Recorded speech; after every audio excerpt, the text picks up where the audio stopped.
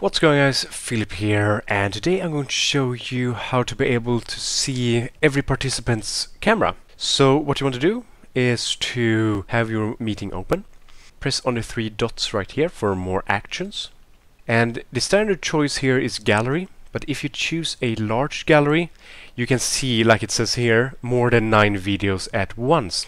If you choose the together mode, you can enter a virtual space with the participants. So for instance, like a movie theater or something else like that. It's rather entertaining, so if you haven't tried it out with your colleagues or friends or whatever, try it out once and just have a little goof. So yeah, that's how you do it. Thank you guys for watching. If you do have any further questions, feel free to leave them in comments below.